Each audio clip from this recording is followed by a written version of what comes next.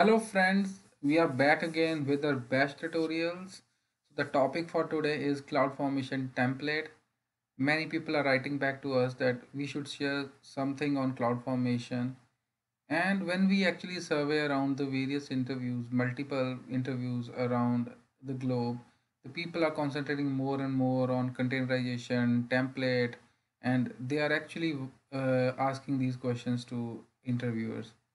So today I will try to answer these three questions which are in display, and this is the part first or of our cloud formation template series. I am going to publish around four parts. First will be these answers. Second will be which tool is recommended to use when you are working with cloud formation, how to configure it, and then third I will be going through the various sections of CloudFormation template, and then last but not the least I will deploying a single stack and try to show you how it works. So let's start and try to answer these questions now. So the first question is why there is need of code in a cloud. Definitely, if we talk about application deployment and application development, they are using a code versioning from last, like from the day they started coding, right? The same way we are now, infrastructure is moving to a term known as infrastructure as a code. We want to place our infrastructure in a code so that the dynamic changes in infrastructure should be done with minimum downtime and very easily. For example, if I just want to increase the size or number of instances, I don't need to create an instance, put them into the load balancer, reboot the existing instances so that they are picked or registered. I will just update my CloudFormation template, and then I will update my stack. Stack is an output of our CloudFormation template. So this is one of the advantage of our cloud formation, and this is why we need a code. We need rapid deployment. We need to minimize the work of administration, right? Moving ahead, which services and tools need to be used? The one service which has been used in AWS for cloud formation template is cloud formation service. Every tool has their own way of doing the automation using templates.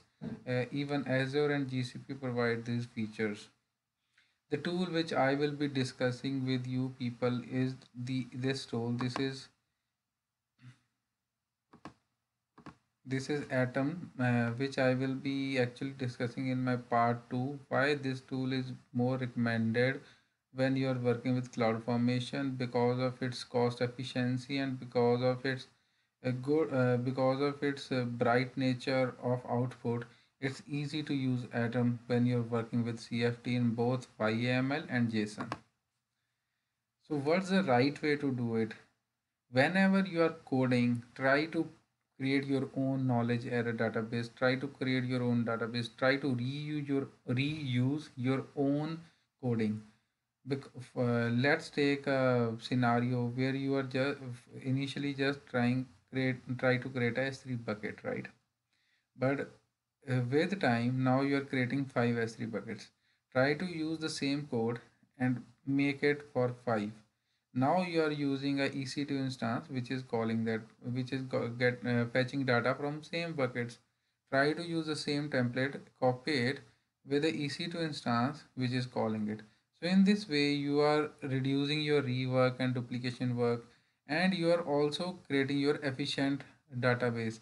So whenever you will be moving to new infrastructure, you need to deploy a new infrastructure in AWS. It is very rapid because you already have your CFT preserved with you. So guys, this is the first part, which is mainly focused to answer these three questions. In part 2, we will be taking how Atom is a recommended tool when working with CFT. This is my personal viewpoint. And then in part 3, we will be taking the different type of sections of CFT, and this is how this series will go.